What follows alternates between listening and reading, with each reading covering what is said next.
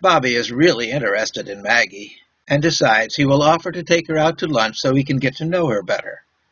To make this possible, he goes into his mother's purse and takes enough money to impress even the prettiest girl in the class.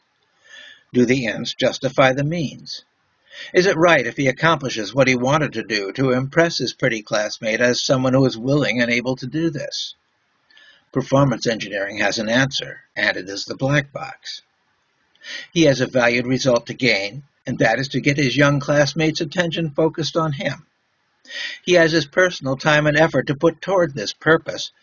With performance thinking, we put the rest of it into the black box, and it is no longer of concern. The simple answer to the justification question is that performance thinking never justifies a process. Performance is based on costs and result. The process is always the choice of the one who decides what to do. The more important performance question is whether Maggie wants to know someone who is willing to be a thief just to impress her. It is perhaps flattering. It is also likely to be a turnoff for getting any closer to him. The harder question, the one that defines performance thinking, is a closer understanding of a valued result. What will result from spending a little one-on-one time with Maggie? Will it really be valuable, or is it just a process that Bobby would take to accomplish something else? As a rule, if what you do is more important than what you accomplish, you will not be able to accomplish much of anything. Education, including gathering knowledge and learning things to do, is valuable only in increasing your potentials for success. It is not education that has value. It is you who become more valuable because you are educated. Education is a process. Put that process inside the black box and lock it away and out of sight.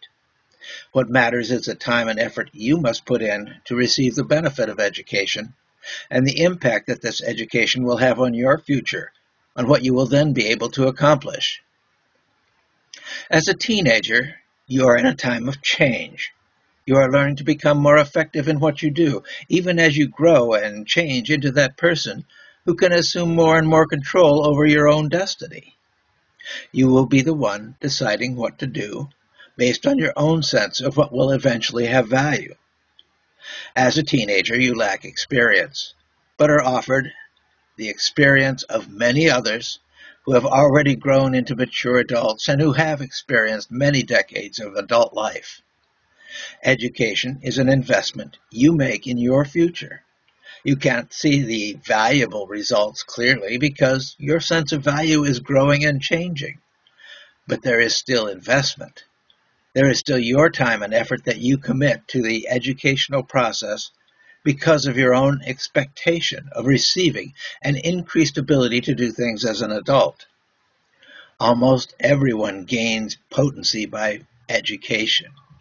What has worked for a wide range of other people is almost certain to work for you as well. Even here there is performance approach. Lock educational process in the box.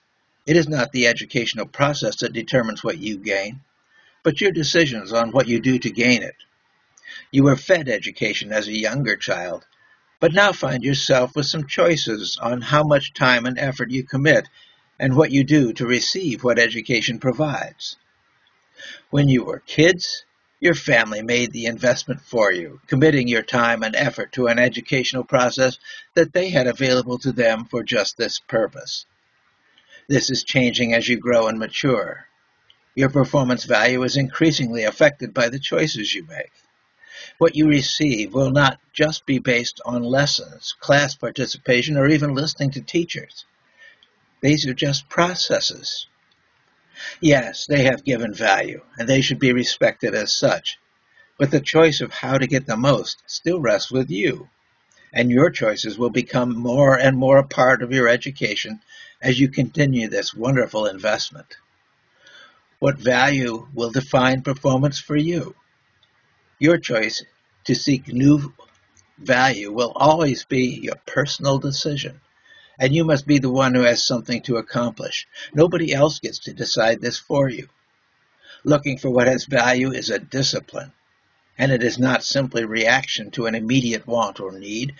It goes to who you are and to your envisionment as a future that may or may not result from your actions and the impact you expect to result from your commitment of your time and effort.